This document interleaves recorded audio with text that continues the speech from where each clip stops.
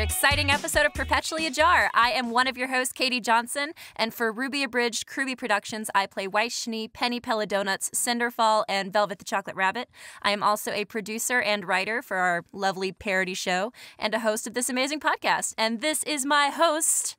Hey, what's up, guys? It's Beau. I voice Winter and Ilya for Ruby Abridged / KRWBY Productions.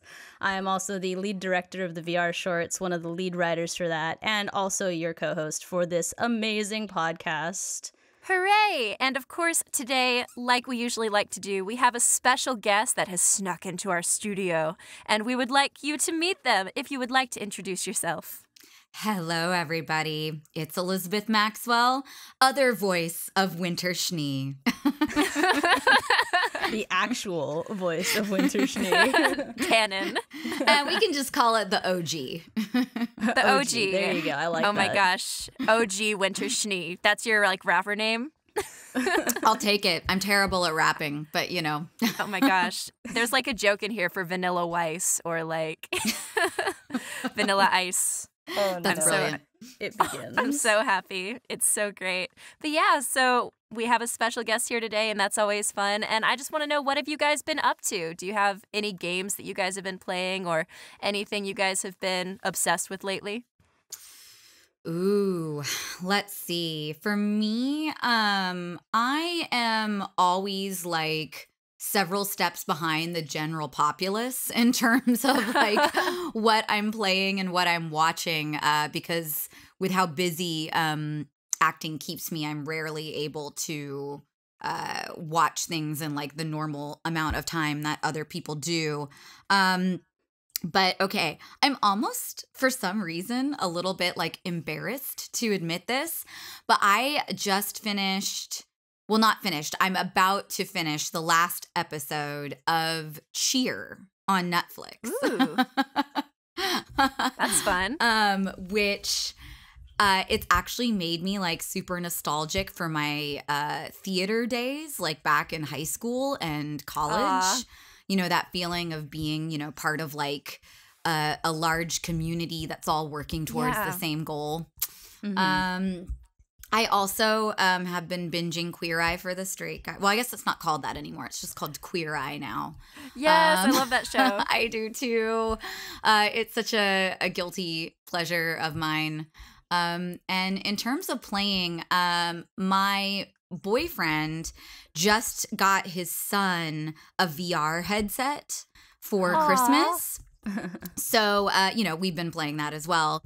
I discovered that certain VR games make me real sick. I tried playing the Borderlands VR game. That was not a good idea. Yeah, first-person shooters are really difficult for me for VR. Depending on the types of controls that you need. It gets to be too much for me sometimes too. Yeah, and it's a real bummer because it's such a fun game. But it does make me quite ill. I'm hoping maybe I can build up some tolerance to it. And then I've also been playing Moss. Have you guys heard of that? Ooh. No? No, I haven't. Wait, let me guess what it's about. You said moth, right? No, Moss, MOSS. Oh, dang. Okay, then I have no idea. It is it won a bunch of awards for best VR game of the year. And it is just this super delightful kind of Legends of Nim, Miyazaki-esque puzzle game where you play as this adorable little mouse running through the forest trying to save your community. I love this. It's amazing. I highly recommend it if you have a VR headset. Oh my gosh. Is this on PC VR? No, we've been playing it through PlayStation 4. Oh, okay. Bummer. I don't have a PlayStation 4. Boo.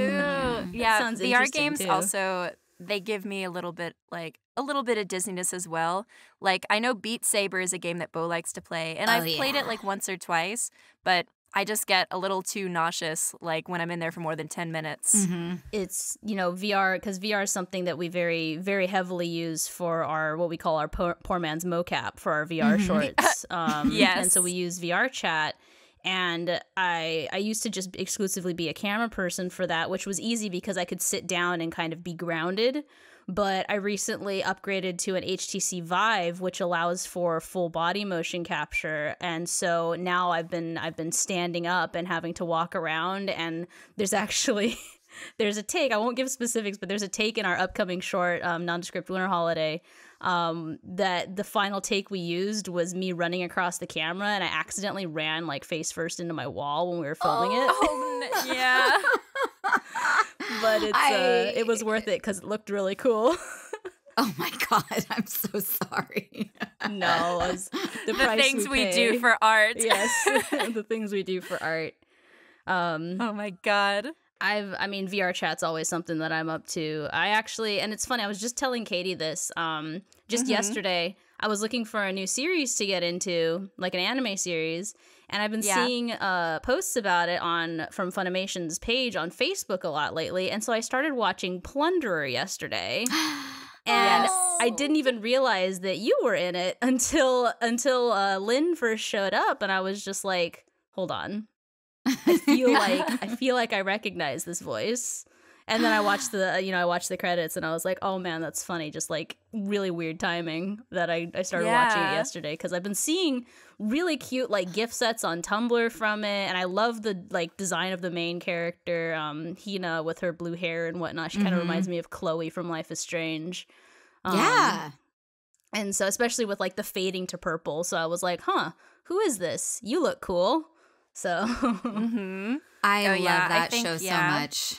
Oh, yeah. I will totally have to watch it. I think the main things that I've been doing are like Critical Role, of course. Like I watched the live stream last night. And then, of course, RWBY Volume 7. Yes. That's been a lot of fun. And then, yes, very much so. And I think those are like some of the main two things I've been keeping up with lately. I read a lot of manga, but in terms of like watching, like those have been very much on my radar, or listening, I guess, for Critical Role. I've been I've been giving Katy shit the last week since the finale for Volume 7 happened, because as I'm sure you heard, she voices several characters for us, Penny and Cinder specifically. And of course, me being, our Winter was like, oh man, can't believe Winter's super relevant. Can't believe she's gonna become a And then Penny just, and I'm just like, yes. Gee, Katy, how come you get to voice two maidens? I know, I was going to say, hogging all the maiden roles. I know, in our silly little show, and now it's like Maiden's World. So now I am convinced that just for my parody characters, that Weiss has to be the next maiden, and then Velvet's going to have to come back. Velvet's going to have to come into this season and be a maiden somehow. Not allowed. You're limited to 2, Katy. You're not allowed to have more than 2. Oh, okay, sweet baby Velvet. Yes, there's so many great characters in the show, and I think that's one thing about RWBY that I've loved is each side character has really made me fall in love with them, and I wish that I could just see more of them. But that's why we have RWBY Chibi and all of those other little things, so you can see what they're up to. God, I agree with you, though. I get really attached to the side characters, and then I get kind of sad when like they move to a new area and those side characters aren't involved in the plot at that time anymore. God, that was me for Volume 3 with Winter, because like when Volume 2 came out, and I'd always had this like small headcanon, because in Volume 1, Weiss says, "Oh, I've always wanted bunk beds as a kid," and I was like, I've never known many like single kids, kids who don't have siblings who wanted bunk beds. It was always someone with a sibling. And so I had like headcanoned that Weiss had to have had siblings. And then in Volume 2, they're like, oh yeah, your sister Winter's here as well. Do you want to speak to her? And I remember just being like, who is this? Who is this person, this Winter? Who is she? I need to know about her. And then seeing her come in Volume 3, I was like, holy shit, this is the coolest character ever. No pun intended. And then they moved away, and then of course there was the tease of having Winter show up in the Volume 5 short, and then thinking that she was going to come rescue Weiss in when she was captured by Raven. But I was just so many people were so like, disappointed about that. Yeah, the second they were like, we're going to Atlas, I'm like, okay, there is no excuse not to have Winter now. We're out of excuses. She has to come back.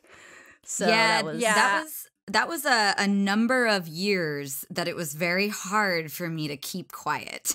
Oh yeah. Oh my definitely. gosh. I imagine. Because, I knew when we recorded volume 3, I didn't know the specifics of how Winter was going to be involved in future volumes, but Carrie and Miles, did tell me that, they would be going back to Atlas and that Winter would, play a bigger part in like a later volume, and, that there was going to be a lot of like turmoil and so forth. Yeah. And so, yeah, it's like for years I had people, being like, when is Winter coming back? Surely it's now. Surely it's now. And I was like, oh, God, keep quiet. Keep the lips sealed. I know. Yeah. I remember last volume in volume 6, they get to Argus and, they're like, oh yeah, we're going to go get our commanding officer. We'll fetch her at once. And I remember, because I do reactions to Ruby. And I remember just being like, oh my God, it's happening. She's going to be here. And then they're like, Caroline Cordovin. And I'm just like, that's not Winter. That is not what a Winter looks like. I was like, unless she got a lot older and a lot shorter, I don't think that's Winter. But it was, I think it was a wait absolutely worth going through, because I think your return in volume 7 was the coolest thing ever. Aw, Yes. Thank you. I was very happy to see Winter come back. Like, Weiss is obviously my favorite character, and like her relationship with Winter has been something that I've really loved seeing grow and develop. And so I'm very nervous about the future of their relationship based on some stuff that happened in volume 7, but I have a feeling that Winter's love for Weiss is going to prevail. Here's hoping. Here's hoping, of course. But just like, God. Like, I guess one thing I'd want to ask, because you mentioned you could talk about just like your feelings about your character. Mm-hmm. How do you feel about Winter's development this season? It was so interesting and kind of heartbreaking to me, but I loved, like, one of my favorite moments for me when we were recording and when I was reading the scripts ahead of time was when Winter is kind of trying to explain to Weiss that, like, basically her whole life it's always been other people directing her destiny and making decisions for her. And, Weiss is kind of questioning, like, well, why are you letting, Ironwood, force you to, take on these powers? And Winter is kind of like, no, you don't get it. Like, I'm doing this for me. Like, this is my decision. And I think it's like this really beautiful apex of like Winter's kind of, I'm not sure if I'm saying it right, maturation, the height of her maturity. Yeah, maturity. Because I do think with the Schnees specifically, like, so much of their life has either been controlled by other people or the decisions that they've made have been reactionary against people, which is also not fully taking control of your own destiny either. Like, it may feel like it, but it's not.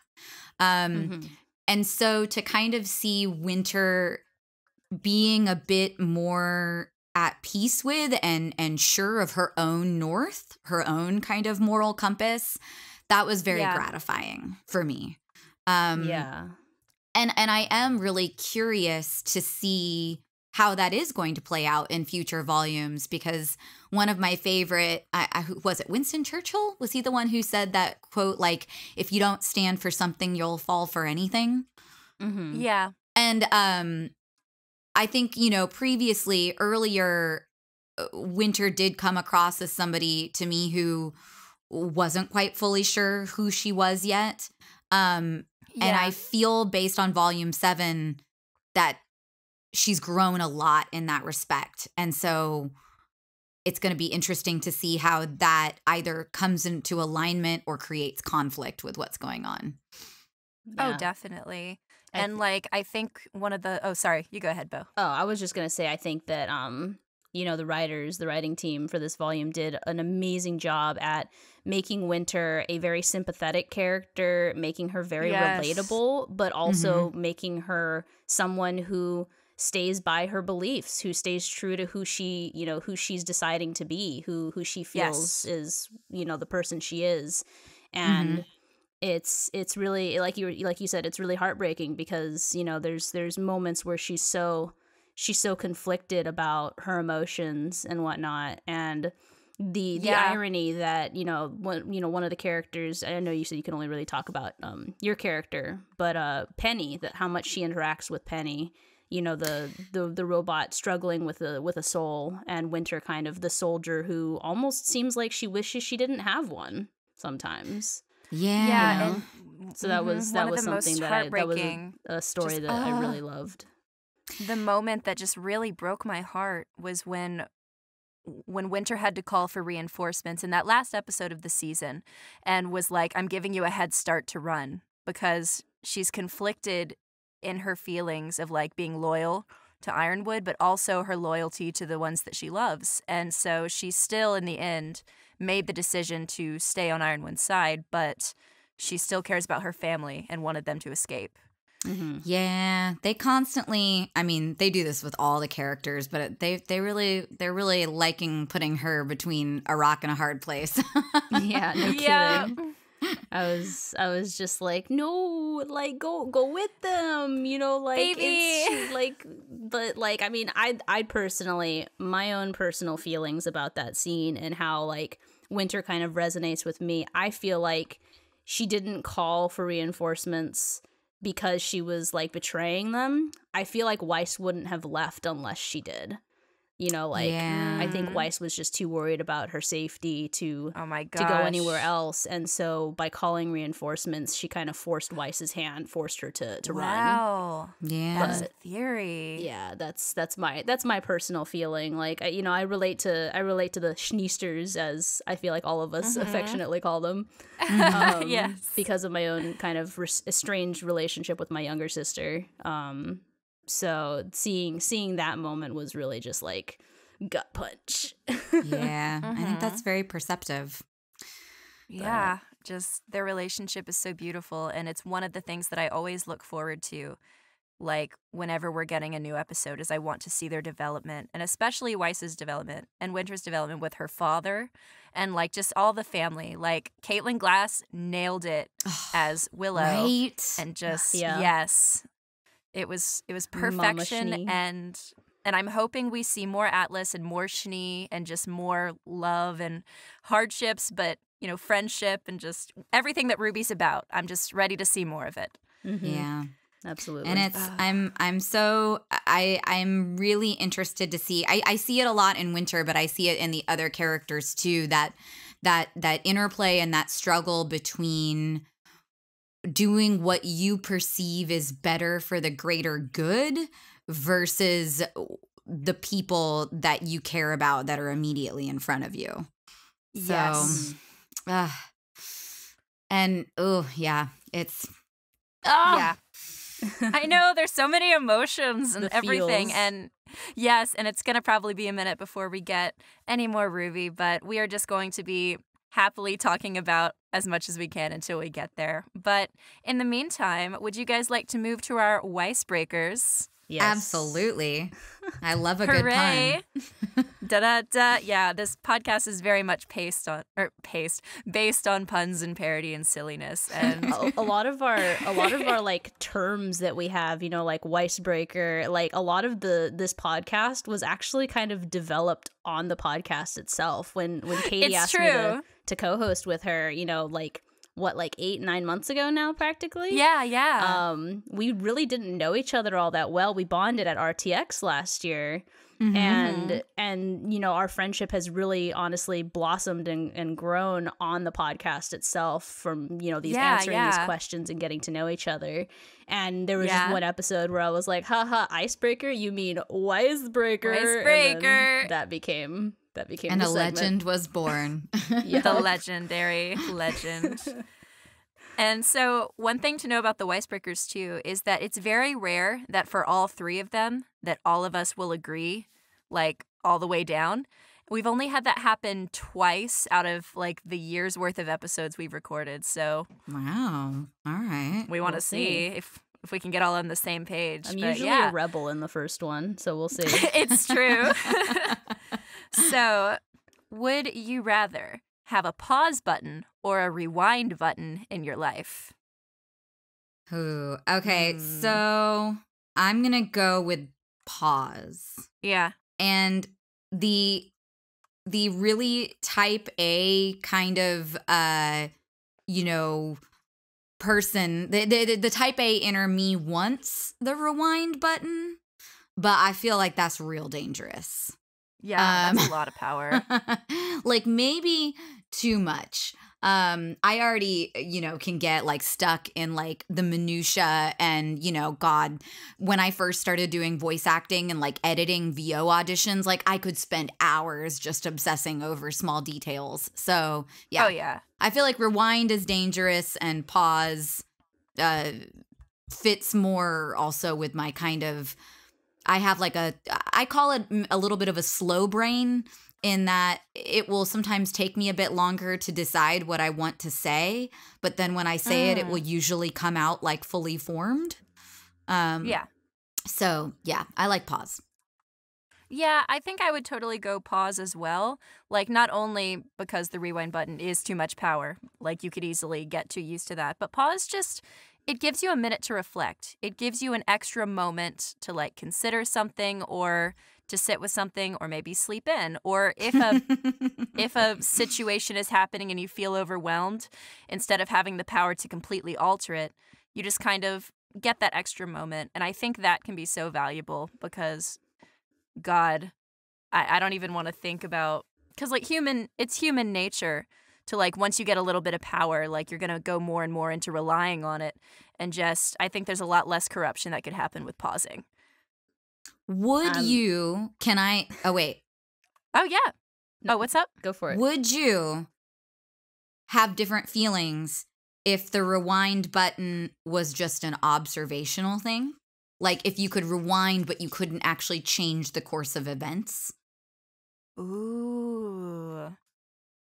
See, I honestly, oh, sorry, Beau, you go ahead. it's just funny because it's like, I would pick the rewind button. Of course you would. Oh, of course you would. Rebel Beau. Not for the whole go back and like, you can't change anything, because it's like the whole point of me getting the rewind button is so often I say something or do something and it's just like, no, why? Why would you say that? That's stupid. And so I wish I could just take back something I said or something that I did because it made me look like a fool. And the last thing I want to do is use a rewind button to go and experience it again. No, yeah. And to answer your question, Elizabeth, if I could rewind to just view experiences, I again think that would be too much power for me because I already obsess about the past enough. Right. And if I was just going to remember a cringy moment in my life and I could actually go back and watch it and judge myself that well, like I think that would be terrible, because one of the great things about humans is that as time goes on, we do forget about those cringy moments in our life, and other people do too, and I want to forget. I'm going to offer you a counter argument because I'm also really good at convincing people to come over to my side. Oh, it's true. It is your quirk. Is why use the rewind button to go back and view mistakes? You could use it to go back and relive fond memories too. But no, that is true, but the value of that doesn't outweigh the potential of abuse that I would do for the negative times, because like I would just be sitting there sulking like, oh God, I said something stupid to Carly Rae Jepsen one time, I don't know, and I would just start thinking about it, and then I would just sit there for an hour. Versus like the good stuff, that would actually also be too much power, because then you just want to live in that memory and never do something new because you're like, this was a good time, I'm just gonna sit here and think about this. Yeah, I think I'm coming from it from more I mean, those are extreme situations, of course, but I'm just trying to think of the worst case scenario. We get real on this podcast. I'm kind of coming at it from an angle of I was in a really bad car accident right after my mom died, and that's a 1-2 punch. Yeah, the theory, and my dad was not having a good time at that time. But the theory was that one of the reasons why I have so much trouble remembering her specifically is because I had been like, she was at the forefront of my mind. Like this was like literally like 3-4 weeks after she died. And my head went through a windshield and I suffered like memory loss. Oh my and gosh. so it's kind of one of those, it's selfish, I know, but like I would love to be able to actually remember some things about her more than what I have, because like Right. the last like few months that she was around are really fuzzy for me. So I think the only situation where I would take a rewind button is if you could only use it once a day. Like, if it's limited, so, like, you can't just rely on it. You can't just sit there all day and, like, do that. Like, if it was maybe you have one rewind that is, like, an hour or 5 minutes out of a day. So, like, you can change maybe one thing. And they don't stack on each other. They reset.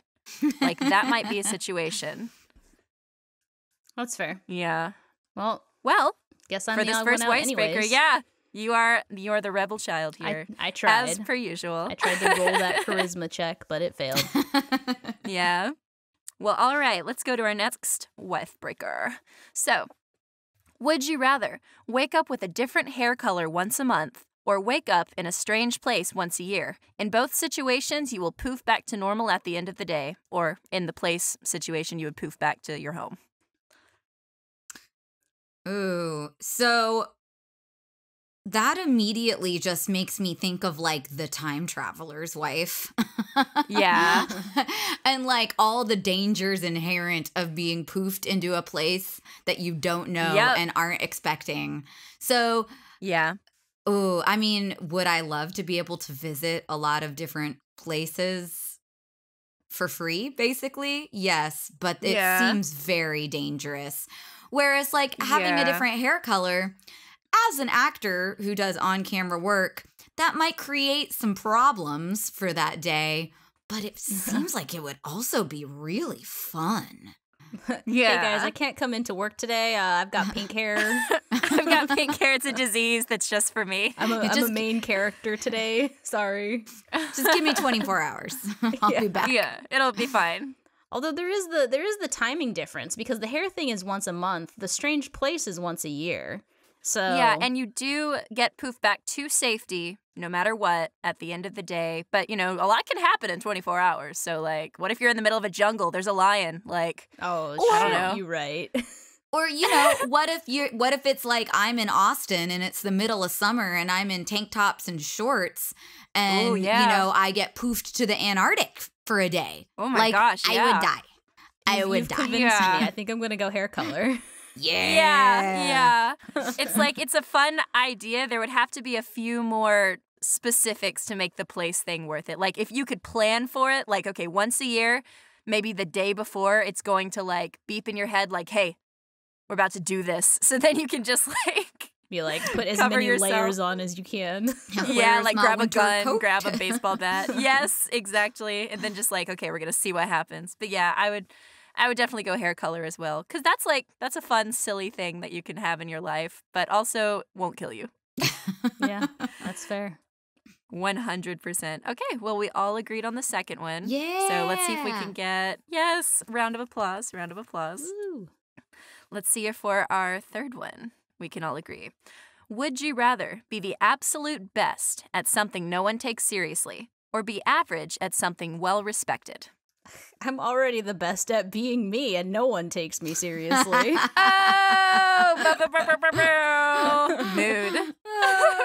I have to admit, the cynical artist in me kind of thought like a little bit of the same thing, where I was like, I mean, lots of people don't take the art seriously, so Yeah. It's true. But as I mentioned before, I'm pretty type A. I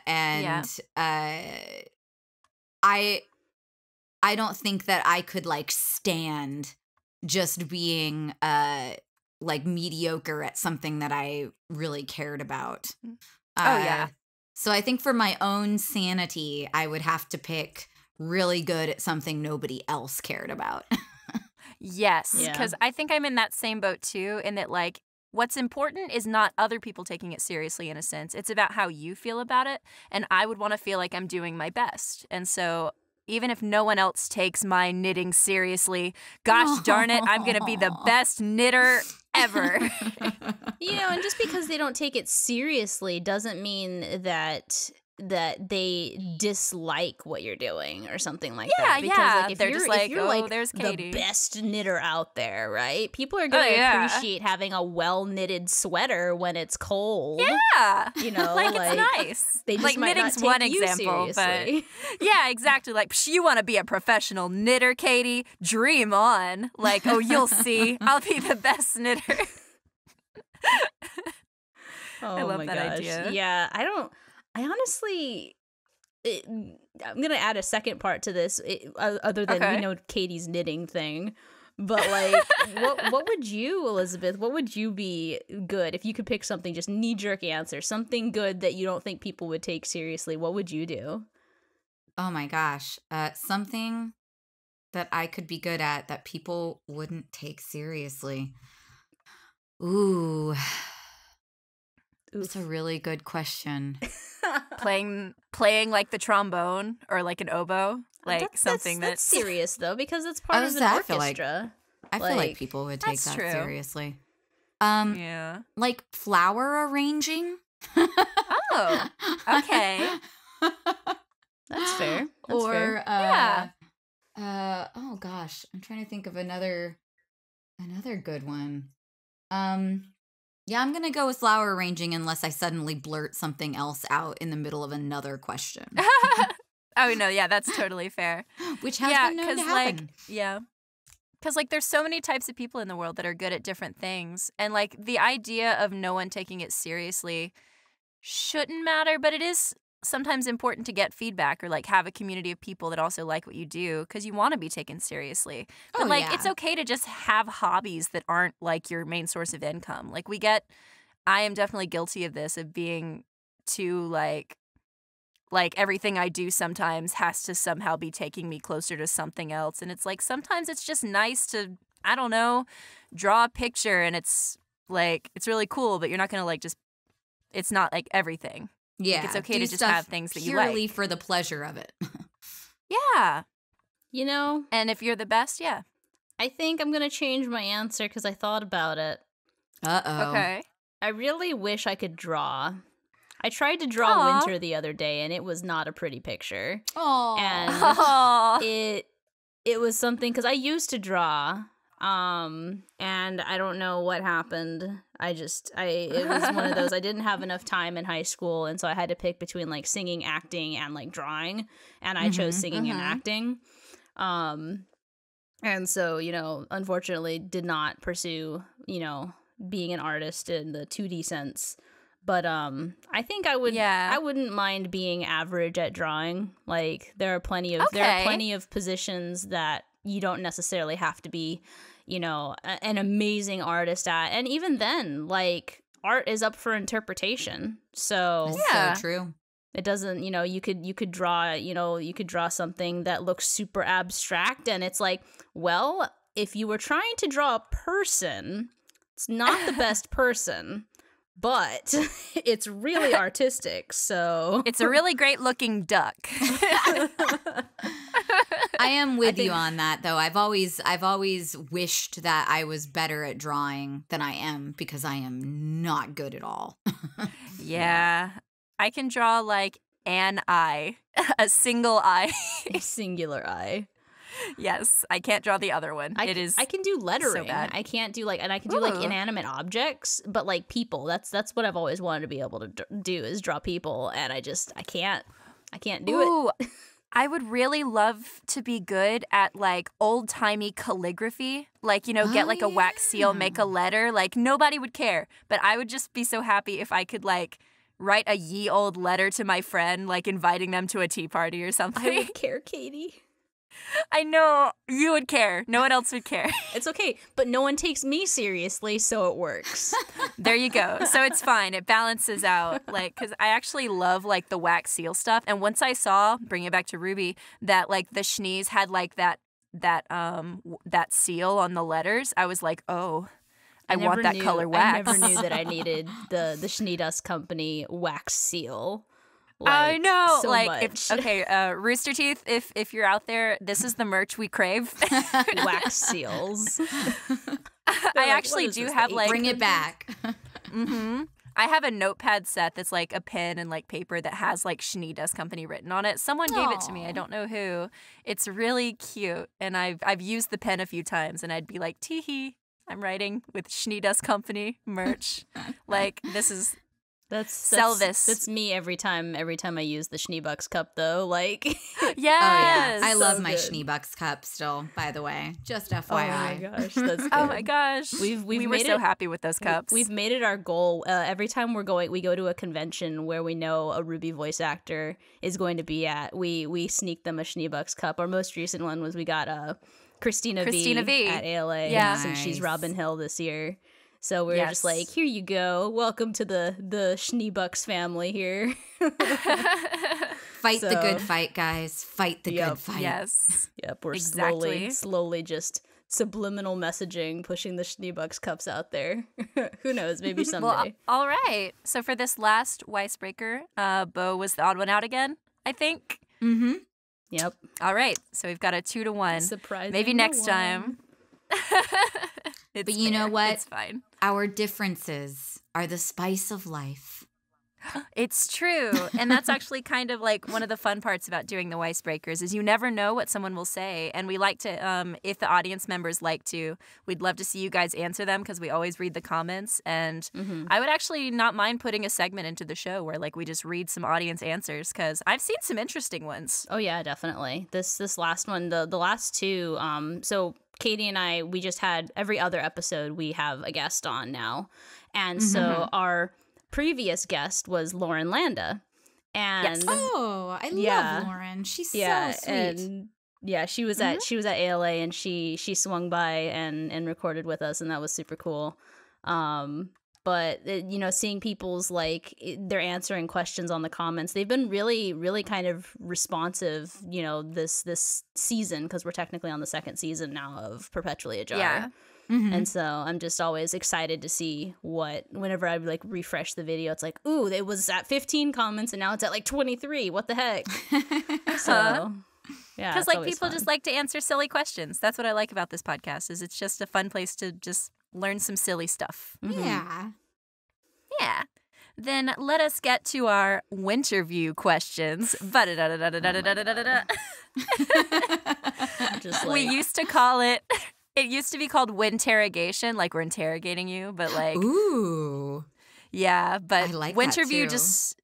I know Winterview does flow better though. Beau actually recommended Winterview over Winterrogation, I think. yeah, I can understand that it does sound a little bit more inviting.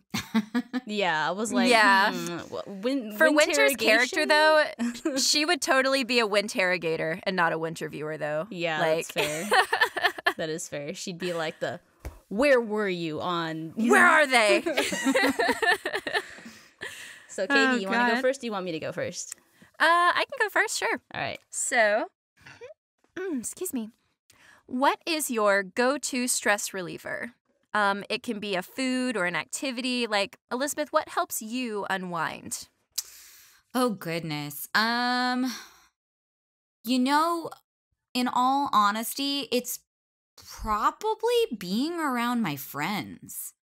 Yeah, I am it's funny, I believe it's called an extroverted introvert, in that like I do tend to need alone time to kind of recharge my batteries, but I'm very community oriented. My friends are really important to me. And I kind of specifically carve out time every month from my schedule to make sure that I'm like, checking in with friends via phone or making, dates to get coffee or hang out. Yeah. And I do, the third time I've mentioned, I'm very type A. And I think that like being alone and doing a lot of work alone allows me to kind of sink deeper into that. But when I get around my friends who kind of bring out like my sillier side, like that's what makes me feel like light and less stressed for sure. Yeah, that is a beautiful answer. I kind of feel the same way. I think I identify a little bit as an extroverted introvert as well because I do need my alone time. But whenever I'm like in a public space, I feel the most like myself, I guess, when I'm around people or a community or like, KRWBY people, like people that I can really feel I can just have fun with.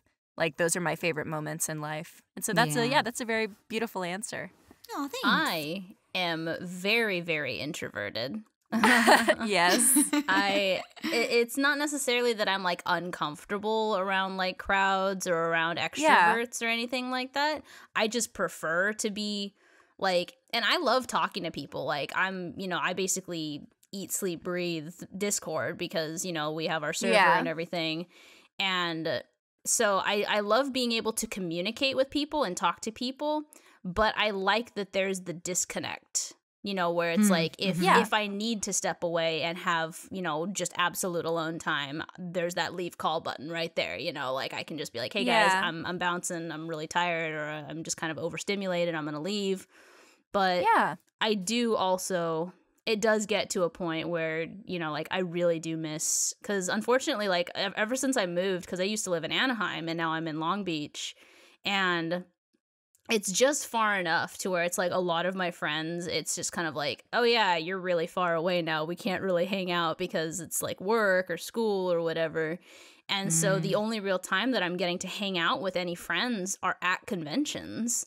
And so, but I feel like it kind of works out really nicely because conventions can kind of be very overstimulating at times. Oh yeah. But so I basically feel like I build up this reserve of extrovert energy, and then it just gets all expelled at a convention. And then when I come home, it's like, okay, time to save up for the next one.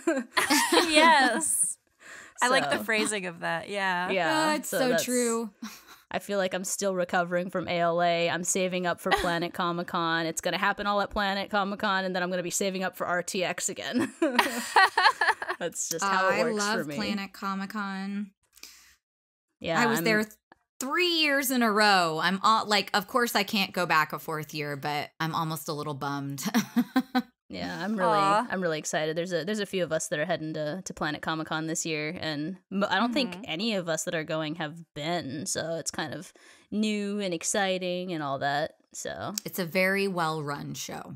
So awesome. Yeah, I've heard. I'm looking forward to it then. Well, heck yeah. Beau, would you like to go to your Winterview question? No. Okay. Okay, the end. Thank you for listening, guys. Goodbye. There's that leave call button. Goodbye. So what, for both of you, obviously, what is your guilty pleasure movie to watch? What is your like go-to movie where you're just like, you know what? I need to just, this is the movie that I know will never cease to make me happy or put a smile on my face. Like mine's Wizard of Oz. So oh, I was obsessed with that movie when I was little. I would watch it back to back to back, and my dad said that I knew like every single line that every single character said.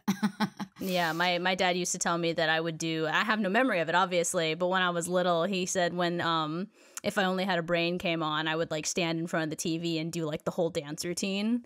So I was just, I've always loved the story of The Wizard of Oz, the books, the movie, Wicked, obviously, like, Wicked is a huge part of my life, too. Does it have to be a movie? Can it be a show? Sure, any kind of, like, media that you sit down to watch. Okay, then I guess for mine real quick, I don't necessarily feel like full-on guilty, but I don't think this show has 100% aged well. Like there's parts of it that I'm like, yeesh, and I look at it a little differently, but every time I sit down and watch it, I still get those like butterfly feelings, and it's Friends. Like, I love watching Friends. Any time it's on, like, or watching it on repeat, it always brings a smile to my face, even though when I watch it now versus when I was like 14, like there's some jokes and there's some like characters that I don't vibe as well with anymore, but I still get that like feeling of like nostalgia, I guess, when I watch it. I have a confession to make. Uh-oh. I have never seen a single episode of Friends in my life. Whoa! I'm wearing a Central Perk shirt right now. That's great. You need to. I have a problem. We need to get you. We need to get you like set up with the thing that Lauren does. The How Have You Not Seen And then Yeah, oh my gosh. she like shames her friends because they haven't seen things. Oh my God. Well, I grew, like, growing up, my family, we had a TV, but we didn't have cable. Yeah. And I yeah. didn't get cable until I went off to college. So Oh, wow, there was yeah. just like a lot of stuff that I totally missed, particularly in the TV realm. But okay, what is okay. I mean, I have different things. Like, I have certain movies that never fail to bring like a smile to my face. But if we're looking at like true guilty pleasures, one of my top guilty pleasures is putting on reruns of America's Next Top Model. Oh my gosh, yes, I do that too. Yeah. It's kind of like what you said. Like, I really don't relish a lot of the like made up drama, like that you can tell that the producers were just pushing. But on the same token, like, there's just so much reality TV goodness going on there. And like, like 18-year-old girls, some of them have probably never like spent a night, more than a night away from home before. Yeah. And I actually really do enjoy like, the photo shoots that they do and seeing how they, how they turn out and stuff. So yeah, like seeing the outfits. Like, I think, is America's Next Top Model, or is there another show where it's about like you have to make a full outfit and then you have a model that models it, but it's about people Project making the Runway. Outfits. Project Runway. Okay, that's the one that I do. Oh yeah, Project Runway is they great. also do the drama. Yeah, I used to watch what was it, Face Off? Oh yeah, is that the like makeup one. Yeah, because it was when I was first getting into cosplay. And I was just obsessed with it because I can't do my makeup. Like, I can do stage makeup, like stuff that's meant to be seen from a distance, but not like, oh, I need to look nice makeup. I can look nice from a distance, but not up close. You look nice. Shush. No, you. No, you. I think, I really liked Face Off. I think other than...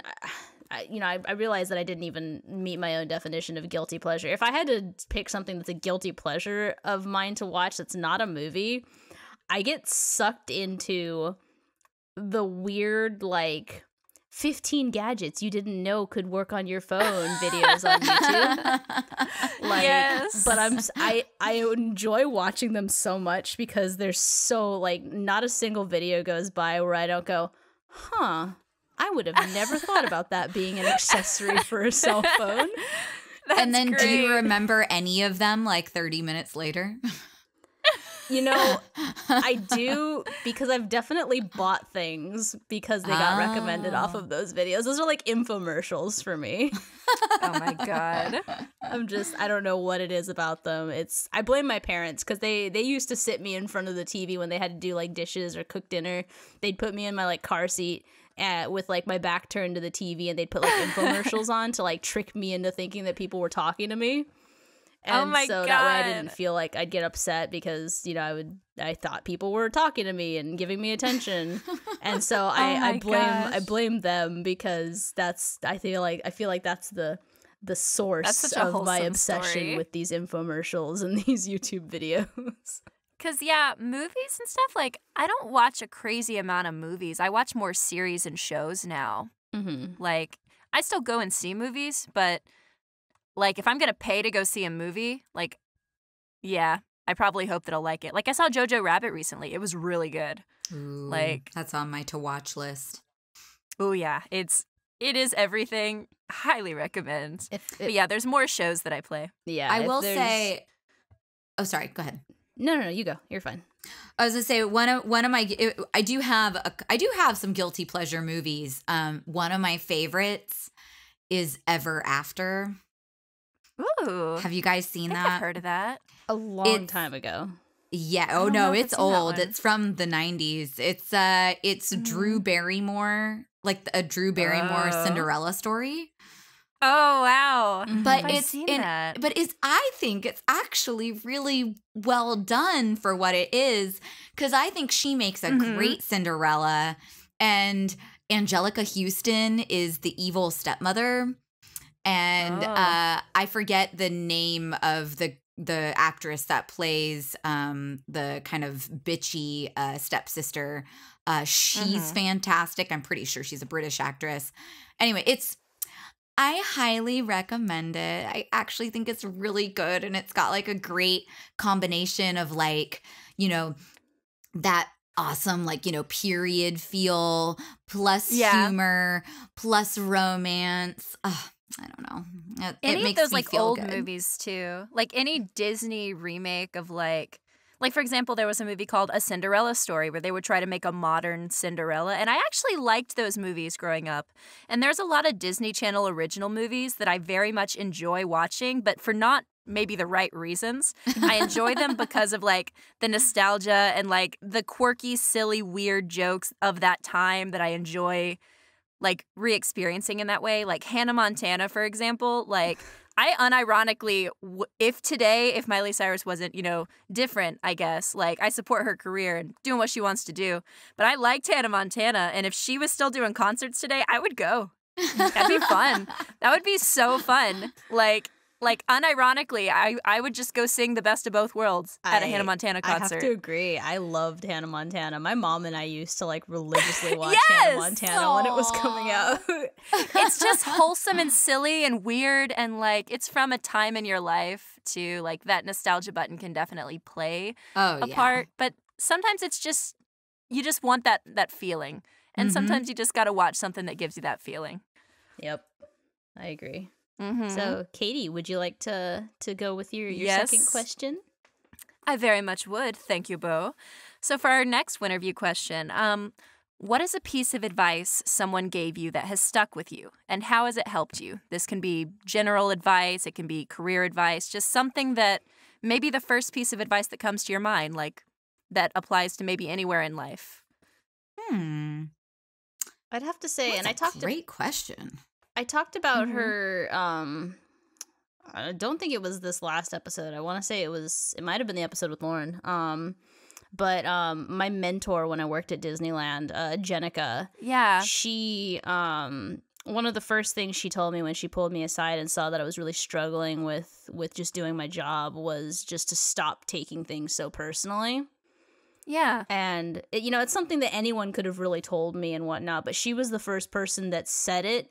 Because it was just, I was like having this like nervous breakdown because a guest had yelled at me and like it hurt my feelings, and I was really it was like my first couple weeks of working at the park. Yeah. And she pulled me aside and she just, at first she was like, are you okay? Like, did they verbally assault you? Did they physically assault you? Going through the whole, like, are you doing okay? And I was just kind of like, no, they hurt my feelings. And she just kind of looked at me and just went, stop taking things so personally. And it just really kind of like hit me of like, yeah, like you needed to hear it at that time. Like that was the time you needed to hear it. Yeah. And that's something like, it's something I still struggle with, but I always, whenever I get to a point of feeling like I'm being personally attacked by someone, I just hear her voice with that, like, stop taking things so personally, because it really did strike a chord with me, and it's stuck with me ever since, like 7 years later, practically. Yeah. Well, I'm going to cheat a little bit and say two, because one is for personal life and one is for career. Okay. And in all honesty, I don't think I could remember the exact quote, but I remember when I was younger, my mom saying something to me to the effect of, like, the only person you have to live with is yourself. And ultimately, whatever you do in life, you need to make sure that you can live with yourself and that you're happy with yourself. And yes. Mm-hmm. It's one of those things where it sounds so simple, and it certainly took me a number of years to like really get what that truly meant. But it's been like a wonderful like kind of guiding compass for me in the decisions that I make, because I'm a people pleaser for sure, and I've had to struggle against that for most of my life. And just using that as your rubric, like it doesn't matter what person A, B, C thinks. It doesn't even matter what your boss thinks. Like, ultimately, you got to do what's going to make you okay with yourself. Yes. So that was one big one for me in my personal life. And in my professional life, one of the first animes that I ever worked on, I think it was maybe the second one I ever worked on, was Ghost in the Shell Arise. And the director for that, he's now a producer at Funimation, but at the time he was directing, his name's Zach Bolton. And he basically said something along the lines of like, be good at your job and don't be an asshole and you will always work. Yeah. Yes. And yeah. I know that, again, probably sounds so simple, but it's been such good advice, particularly the don't be an asshole part. Not that I think that I don't think I am prone to being an asshole because I'm a people pleaser. But I see that so much, like time and time again in our industry, that like being nice can make all the difference in the world. Like both for whether or not you get hired again, whether or not, you know, I want to hire somebody or work with somebody again. Like being talented is important, but being nice is almost even more important. Yeah, it's kind of almost like the you'll catch more flies with honey than with vinegar. You know? Yeah. But also, like, there's just no reason to be an asshole. Like, most of the time, it's like, it's free to just be a good person. It makes you feel good. It makes others feel good. Like, it's just, it's logical to just not be an asshole. Yeah, that's exactly what I've been saying. Is it's like it costs you $0 to be a decent human being. Like, yeah. But it's so easier said than done sometimes. I think everyone, even no matter how much you try, it's so easy. Yeah. Like it's one of those. Have you ever found yourself in a situation where a situation that you don't enjoy, that you're not happy about, that you could have easily avoided by just being an asshole? And it's like, it's so hard not to just kind of fall back on that and just be like, no, fuck but off. it's also important to know that setting boundaries does not make you an asshole. If you have to stand up for your boundaries, if you have to say something that could be interpreted as rude, but someone is, you know, attacking you or doing something to you that is not okay, having boundaries and setting those boundaries is not making you an asshole. Yeah, no, I mean 100%. Like deliberately being malicious, like yes, just you have to have tact. Like, I think I saw a quote recently and it was kind of like, honesty without tact is cruelty. So, like, you have to know how to, like, you know, present yourself, present your feelings, or tell someone something, whether it's harsh news or good news, but also have that emotional intelligence as well. And sometimes a lot of behavior that can be read as rude or asshole-ish is just that person doesn't have certain social skills. It's like, it's not that what they're saying is wrong necessarily, but if you don't say it with tact, then you're going to be wrong. You're going to be the asshole. Right. Yeah. Yep. But I think the advice that actually really helped me is a quote about just about like when you're in rough times, this too shall pass, like, and nothing is permanent. So anytime you are experiencing a heightened sense of negative emotions, like accepting that negative emotions are 100% a normal and regular part of life, just as positive emotions are a regular, normal part of life. You will experience both. They will always be experienced, but they will never last like longer than the other in that sense. Like when you're feeling down right now, you will feel happy again. Logically, it will happen one day. But for right now, you have to feel this. And then when you're happy, like, you're going to feel sad again. It's okay. This too shall pass. It's like a hopeful way of looking at that no matter what situation you're in, things are always changing. And that can be scary, but that's also good. You want things to change and keep growing. Yep, I agree. And that helps me. Yeah. Yeah, I have like not a whole lot of people have necessarily given. I mean, I feel like people give advice like on a daily basis, but as far as like advice that's like life changing, I feel like there's a lot more like instances of I've come across quotes that have really resonated with me. You know? Yeah. Oh yeah. And of course, you know, I've also had, you know, I have some pretty pretty profound people in my life that have said very similar things as well. So it's kind of one of those. It's just I kind of associate them with the quote as well. You know? Yeah, for sure. And I think a lot of it too is like when in your life it's introduced to you, like whether you're in a place where you are open and able to like receive it, you know? Yeah. Yeah. Definitely. Like sometimes timing or the right person can really affect your change. Yeah. Well, that was a beautiful little question answer right there. Beau, do you want to take us to our last Winterview question? Yeah, and this could go one of two ways, so we'll see. But my last Winterview question is, do you collect anything? And if so, what is it? Okay. Let's see. I collect dollar bills, y'all. Oh my god. I'm a dragon. I'm hoarding my gold. I wish. Man, that's a mood. Yeah. So my instinct is to say no, because I'm not a collector in the traditional sense. Like I don't collect you know, Funko Pops or figurines or anything like that. But I love reading, and I love books, and I love physical copies of books.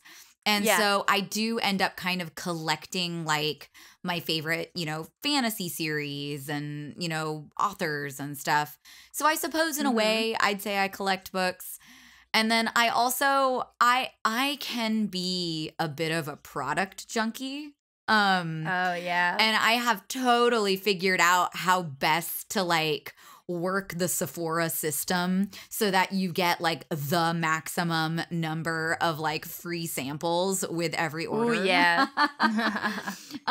Yes. And I get this thrill out of like getting free samples of beauty products, whether it's makeup or skincare or whatever. So I guess you could say I'm a collector of beauty products in that sense.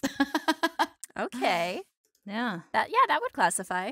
I think, like, growing up, I was very much a collector. I've slowed down a little bit, but, like, I used to collect Neopets. Whenever I would have my subscription of Shonen Jump, when they would send physical copies, I still have every copy of Shonen Jump that was printed. There's only 2 missing from my collection, and I want to complete it. It's like I got rid of all the Neopets. I got rid of a lot of stuff I collected growing up, but my Shonen Jumps were like very important to me because it was like at a time in my life where I was just getting into nerd stuff. So like those physical copies of like essentially a place where I first got to read manga, like were very like important to me. And they don't take up way too much space. Like they're actually like they only take up maybe like 2 shelves because they stopped printing a while back and then they went to online. So I have that. So yeah, I think the only 2 things I collect would be Shonen Jumps, and then currently, whenever I'm at a convention and I see an artist that has a really cute like little pin or something, I love to get pins. Oh, and I guess technically I like stickers as well, like tiny little like things that I can put on stuff. Like I like collecting those. I do collect, so I have like two kind of answers. One, it's funny that you mentioned Funko Pops because I do collect Funko Pops. That is a huge, it used to be a bigger problem for me than it is now. Because moving, I didn't have a means of transporting all of said Funko Pops. Yeah, they're big. Yeah, they become awkward to, and I keep them like in the box. Like the box has to be in perfect condition and everything like that. Oh, definitely. But I've refined it down to I specifically only collect Funkos. Like, I don't try to complete an entire series. I specifically go for Funkos of characters that have influenced me positively. Right. Not necessarily just, oh, this is my favorite character from this franchise, I'm gonna get it. It's like, it has to have some kind of emotional connection for me. Yes. So now, I'm down to, I used to have easily probably like 500 Funkos. Like, oh my gosh. Wow. Yeah. Goodness. Wow. Ridiculous amount. And some of the Funkos that I had because I'd been collecting for so long were worth some money. Like, one of my favorite ones that I still have, which, you know, makes sense because Wizard of Oz, is I got it when it first came out, was The Wicked Witch of the West, and I only paid like $12 for her, and she's worth like $300-$400 now.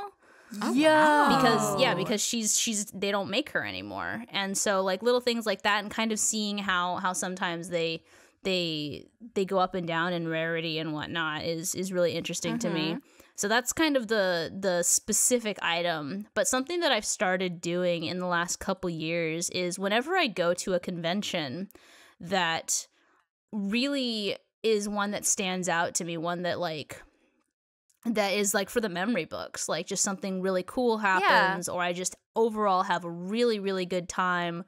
I try to get, it doesn't have to be the same thing, but I try to get something that I can keep from that convention and attach those memories to.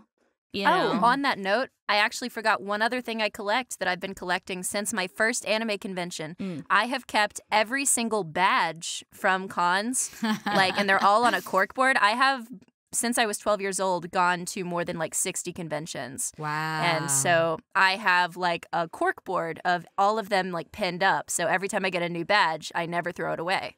So yeah, I guess I am a very much collector. But yeah, I collect badges too, actually, now that you mention it. But yeah, my thing that I've, since we started doing KRWBY, is I've been going back and finding the first time I went to the convention. So I went back and found my very first Anime Los Angeles badge, right? And it was just Friday 1-day badge.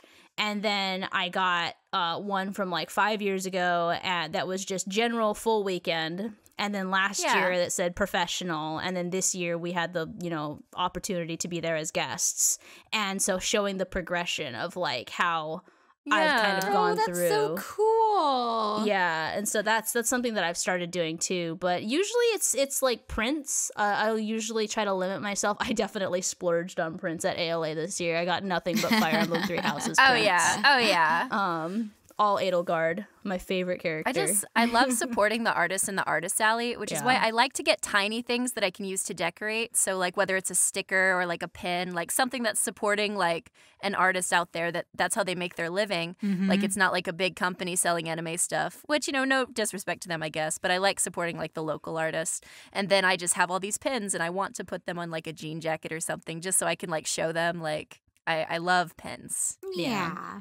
And I also got, I've got because conventions, getting prints, I've also got my autograph prints from, all the different people, voice actors, any kind of industry person that's got anything that I can get them to sign. I try to support them when I'm able to, just because that's what I want to be able to do. I want to be able to, look back and be like, man, remember when you were the one, going around and, paying for autographs, and now people are doing it for you? That's kind of what I want to do. I want to go through that journey and support as many people as I can along the way. So For sure. Yeah. Well, we have our final segment, the fan-submitted question, before we wrap things up. Would you like to ask the fan-submitted question, Beau? Sure, why not? So, our fan-submitted question, cycling it all the way back to the beginning. Yes. If you had your own original semblance in the RWBY universe, what would your semblance be called?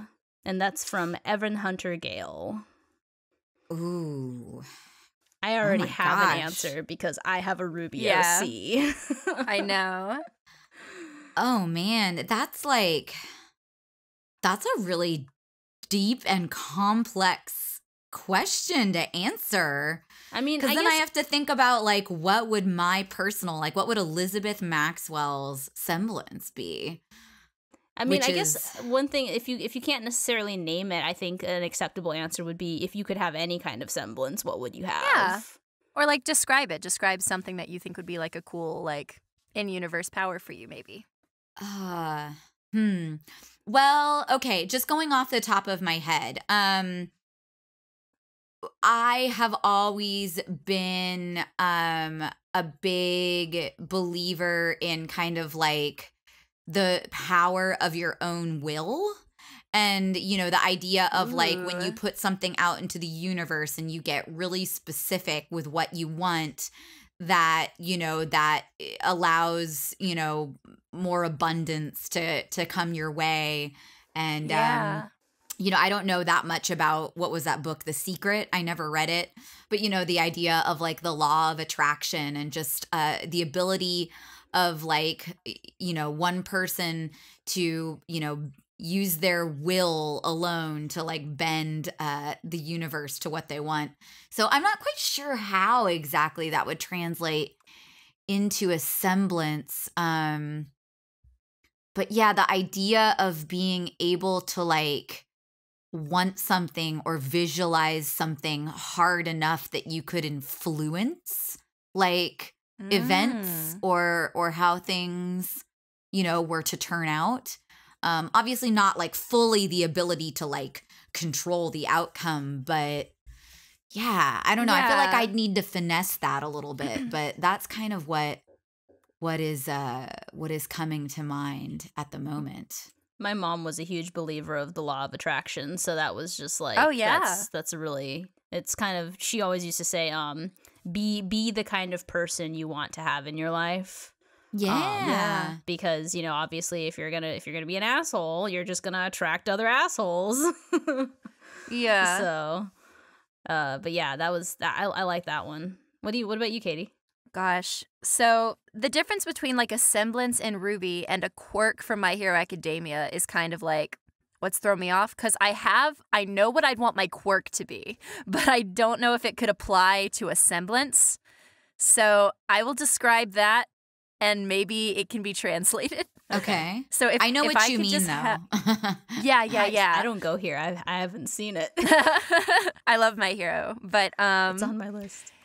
Yes, please watch it. But yeah, I think what I want my quirk to be, and it would just kind of be more of a convenient quirk. Like it wouldn't necessarily do like a lot, but it would make me happy. Is I really love food, and if I could manipulate any food I'm about to eat to make it taste and like I'm experiencing eating a different food. So like, for example, if I have a celery stick and I can eat it and truly convince myself that it tastes and like feels like a breadstick, I want that. I feel like that would be like being able to influence, the ability to influence others' perceptions. Yeah, your perception or someone else's perception. But more so than like Emerald's ability, because Emerald can make you see whatever she wants you to see. Because yours would be, I want you to experience whatever I want you to experience. Yeah, and like I mostly want to use it in the food control. situations. Okay, yeah. Then, that actually makes it a lot deeper than I was thinking. Yeah, okay. Sensory control is actually kind of really cool sounding too. Ooh, sensory control. Okay, then I will do that. And for a semblance, that could be good, especially in the medical field, because it could make people think that they're not in pain if they're in pain. So that when you're taking them somewhere like to the hospital to get help, they're not going to pass out from the pain. Their body will still do what it's doing, but sometimes my mentally, neutral, evil Ooh, I love mind this. And the fact that my RWBY OC works for Salem is going the opposite direction of like, or you could make people think that they're in pain and incapacitate them. No, of course, but in my world, I'm not a villain. I'm a good guy that's just trying to eat some breadsticks. My OC, her name's Celeste, and I've talked about her many times, and I love talking about her. It's like, ask me about my OC. Her semblance is the power of persuasion. She's able to kind of nudge decisions and like kind of almost like Jedi mind tricks in a way.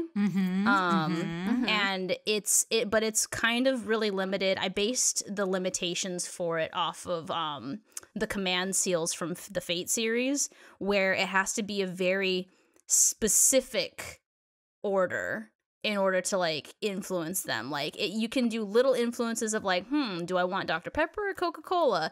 And it's like, if they're leaning towards Dr. Pepper, you could be like, no, you want Coca-Cola, because it was already an option that they were considering. Yeah. But you could do a more powerful one where if they're like, no, I'm not budging on this, like at the expense of more of your aura, you could change their mind completely. Yeah. But it takes a lot out of your aura. But the name of her semblance, I called it Silver Tongue. That's what to go back to what it was called is it was Silver Tongue. okay, I have a follow-up question. Mm-hmm. Does the power of your semblance matter depending on whether or not the person knows that it's being worked upon them? So are you saying that, like, for example, with my sensory thing, like, do they know that it's happening to them, or? Well, yeah, this trying is to a figure question out for the both phrasing. of you. And I guess I'm basically saying, like, does your semblance become less powerful if someone is aware that you're working the semblance on them? Like, are Yes. they... So Celeste's very much so, like, if she has to catch you off guard or like catch you kind of Okay. unawares, because if you like see her coming, like she uses it for a lot of like stealth related combat actually, where she'll make someone kind of like look the opposite direction so she can sneak past them. And so it's but it's very much so, like, if you see her, it's all kind of in the power of her gaze, either line of sight or actual, like, direct eye contact. So, but if you're aware, like, if she's looking you in the eye and you're having a conversation and you're aware of what her semblance is, you're already kind of a little bit more tolerant. Like, you have a little bit more of a tolerance to it because of the fact that you know what she's capable of. Right. I think for mine, for like the sensory one, if, for example, I'm making someone feel pleasure, if they are like hurting, you know, like, oh, my leg is hurting, I need to get to the hospital, and I'm giving them feelings of you're okay. And if they want to experience that feeling, if they don't try to resist it, then it won't be less powerful. Like, yes, they know I'm doing it to them, but if they lean into it and they're like, I do want to experience this, they will. But if they want to try to resist, so for example, if there's like an attacker and they know my semblance and I try to make them feel like their arm is on fire, they're still going to feel it. It's not going to stop, but they can resist it through the power of the mind a little more because they know that it's fake, I guess. Right. So there's like a certain buy-in or opt-out element. Yeah, only if they're aware, though, because if this attacker has never met me before and then all of a sudden their arm feels on fire, they're not going to know that it's not actually on fire. Right. Like, yeah, so I think that would be it. But, like, if you want to experience the feeling I'm giving you, you will feel it, like, fully, unless you try to resist it. I love talking about, like, superpowers and semblances and quirks because it's just so cool. Like, any world that has, like, characters that have superpowers, it just has always intrigued me so much. Oh, yeah. My quirk I came up with is just kind of silly and stupid. Because I need it. It's because it's kind of like what you were saying, Katy, is that like quirks are a little bit different than semblances, and that I feel like, you know, in the My Hero Academia world, you know, it's like some people have more powerful quirks, which is what make them heroes or villains, and then other people just have like funky little eccentricities, you know? Yeah. And I came up with this at a con once when somebody asked me, and anybody who knows me in real life knows that for whatever reason, I am a very burpy person. Like, I burp way above average, like more so than your regular person. And I think some of it has to do with VO, like your constant intake of deep breaths for VO, because I burp a lot in the booth. But I decided that my quirk would be kind of like that scene in Willy Wonka and the Chocolate Factory where like I can use like my burps to like propel me, like, you know, like up into the air and propel me forward, and I can use it to propel things away from me. Flying burps. I love it. This has to be real now. So yes, that's a very true to Elizabeth quirk. Oh my gosh, I love it. I really wish that I was familiar with that universe, because I've heard nothing but great things. Cole, one of our voice actors, he has been on my case like ever since we met, basically, about watching My Hero, and I'm just like, it's on my list. Just please let me get to it on my own time. Like, don't. This most recent season is very good. Like, it's I think we're 3 or 4 seasons in, so it's not too late. It's not too difficult right now to catch up. It's not One Piece yet. Oh God. Or like Fairy Tale, or oh my gosh, like 13 seasons. Yes. Well, cool. I think that is all of our questions. I think we made a podcast. Elizabeth, where can they Woo! find you? And do you have anything you'd like to promote? Oh, goodness. Well, first things first, I am most active on Twitter and Instagram. And Twitter, you can find me about Elizabeth M. And Instagram, I must have been the first Elizabeth Maxwell to join Instagram because I'm literally just Elizabeth Maxwell. Oh, wow. I know, really nice. that rarely happens. And let's see, can I talk about anything? This is always one of the hardest parts about being involved in this industry. NDAs and stuff, NDAs and so much stuff. As you mentioned, I'm currently working, Beau, I'm currently working on a new anime called Plunderer. That I think we're like 3 or 4 episodes into broadcasting. Woo! I love that show. I know I'm biased, but it's some of the most fun I've had doing anime dubbing in a long time. The character is really pretty similar to how I am in real life, but on, a little bit on steroids. But I highly recommend Plunderer if you haven't already watched it. And oh gosh, I guess Persona 5 Royal is going to be coming out soon in March. Oh, yeah. So I'm super stoked about that. And off the top of my head, I think that's all I can talk about. All right. You don't have any like personal projects that you're doing? Like, for example, Lauren Landa said that she's doing some audiobook thing with a bunch of other voice actors. And she was like, want people to do that. It was more of a personal thing. Like, Oh, if how you don't, that's fun. cool. No, Yeah. I mean, honestly, work keeps me so busy and I'm so invested in all the projects I'm working on right now that I don't really have any personal side stuff going on at the moment. Okay. Any cons you're going to this year that you can talk about? Yeah. Well, a ton. I always tell people, go take a look at my website is aboutelizabethmaxwell.com. And I have my convention schedule that I update on there. But Excellent. my next one, the one that's coming up most recently, will be Plus Ultra Expo in Plano, Texas on Valentine's Day weekend. Yeah. And it's kind of fun because the one that happened last weekend was, I think, primarily heroes.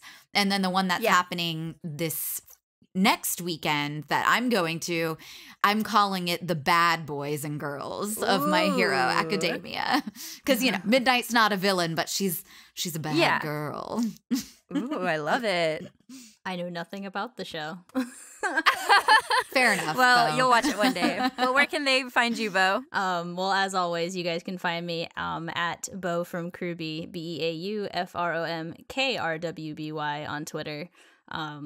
My Twitch, where I do all of my gaming streams and my live panel reaction shit, whatever it is. Twitch.tv/CB Cosplay. And, of course, you can find me on the KRWBY Productions YouTube channel, youtube.com/KRWBY Productions. And this podcast, and the thing that I want to plug is, of course, the thing that I've been plugging for 2.5, 3 months now, is our upcoming VR short, Nondescript Winter Holiday 2, the sequel to our very, very lovely holiday short from last year, following the events of Team Juniper and what happened when everyone got snowed in at Beacon. So I'm really, really looking forward to it. I got to listen to the first pass of the music a couple days ago, got to hear the music for the credits, and it had me crying. And so I'm really excited for you guys to see this. And hopefully it's good. This will actually be coming out. This episode's supposed to come out on the 18th, I think. So if everything goes according to plan, Nondescript Winter 18th. Holiday 2 should be out sometime this week that you're listening to it, guys. Ooh. Whoa! Here's hoping. Exciting. And what about you, yes, Katy? You guys can find me on Twitter at KaniDay Official. That's KaniDay Official, or just Google KaniDay. I'll probably come up on Instagram and stuff. And you can find me at KRWBY Productions, of course, the YouTube channel, the Twitter, Ruby Abridged. You can also find me on Dr. Crafty on YouTube, and you can find me at the Weird Flex But Okay podcast, another podcast that I host with my friend Jordan Jacksblade Downs, and you can find our Twitter at Weird Flex Pod. And yeah, I'd like to promote, of course, Perpetually Ajar. Thank you guys for listening all the way through, and all of our winter short stuff, all of our new projects. We have a lot of cool stuff for you guys. Come see us at cons and stuff. I think we're going to be going to one soon, and we will tell you about that next episode, I guess. Yeah, we did it. We made a podcast. Quick, someone say something funny. Silence, you boob. Excellent. All right. I think I want to name that the episode. Yes. Oh my God. Yes. Well, my gosh. Thank you so much, Elizabeth, for joining us. It Yes, was a thank you. absolute pleasure guys. and honor having you here. Thank you. All I had right. a wonderful time. Yes, A we had a winterful wonderful time time. with you too. Oh my gosh, there's so many name options for the episode now.